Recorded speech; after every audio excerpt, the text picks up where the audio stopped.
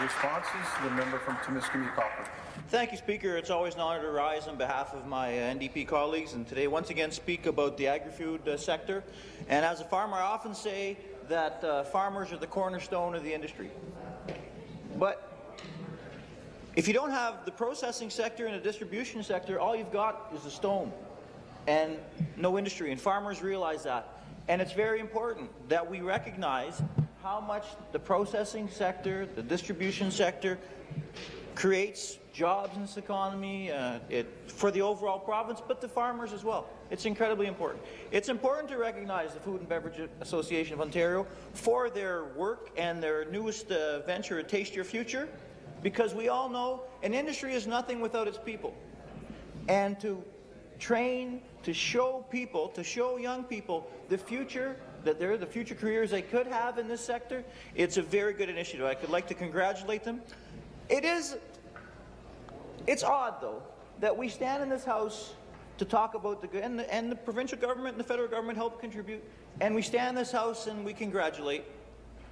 But we also have to mention the things that we don't talk about, or the ministry doesn't talk about in this House, the cuts to agriculture, the cuts that could make a difference to creating even more jobs in this province.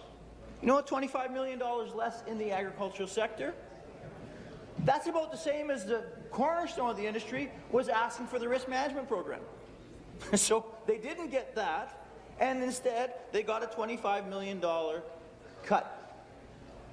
Those are the things we should also be talking about. If this government is really serious about helping to promote one of the strongest sectors in this province, and in the immortal words of Don McCabe, it's number one because you can't eat a car. It's always number one. But if we're really serious, there shouldn't be cuts in the agriculture budget. We can always argue where we should have less and where we should.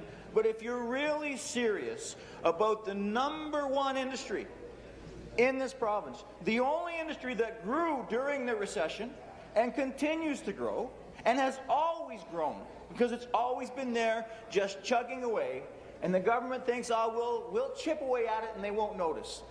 They are noticing. You want to help agriculture, don't continue your cuts. Thank you, Speaker. Thank you.